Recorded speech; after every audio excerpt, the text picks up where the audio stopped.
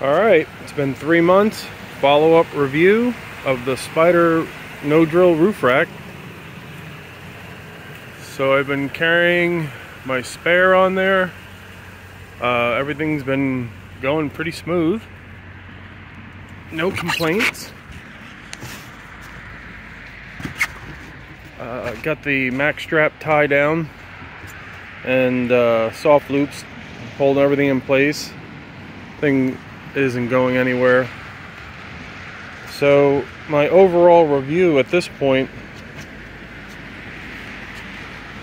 this rack is definitely solid.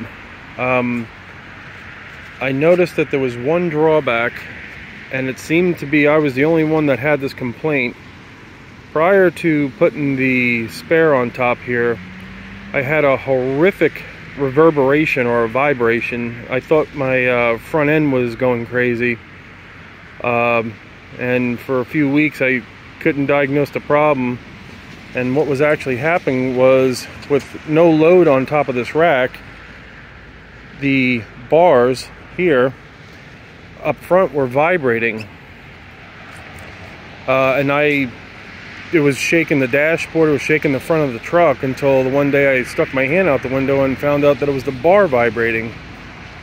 So I don't know if this has something to do with my truck, but if you do install one of these racks and all of a sudden you got some crazy vibration that you think is coming from your truck, reach up and touch the bar. What I did until I had the spare on there was I used a ratchet strap just to pull it together, because the vibration was killing me. But all in all, this is working. No complaints. It's doing exactly what I want it to do. I'm still probably going to be putting a high lift jack up here, but for right now I just wanted to at least have a spare. I have my factory bottle jack that if I need to take the tire off, plus I have a block, so I've already tested it with no problems. But yeah, this Spider rack is, I definitely give it a thumbs up. And this is 3 months in use and no issues. Alright, be back when I put some more stuff on it.